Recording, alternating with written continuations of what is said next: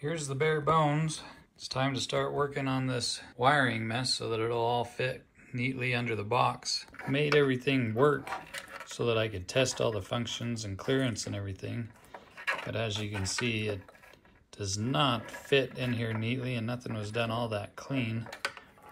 We've got multiple speed controllers. We've got these big ones here, and then we've got smaller ones for running the little actuators here.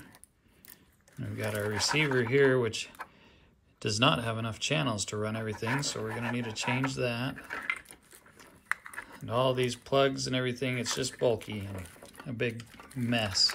I'm going to eliminate like all of these on-off switches. I'm just going to hardwire them to always be on if they're plugged in. Get rid of all the plugs. Try and get it situated in here as neat as we can.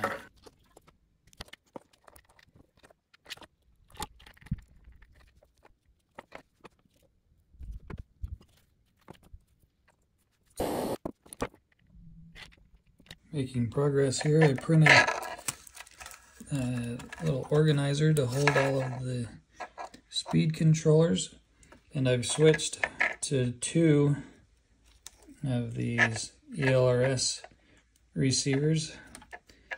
They're supposed to be 7 channels, but only 6 of them work. You've got to do some kind of upgrade to them to get the 7th channel to work. But anyway, running those, I'm able to get 12 channels, and I only needed 11, so we're getting closer. Okay, I finally got the wiring cleaned up proper enough that everything fits. Not overly pretty inside.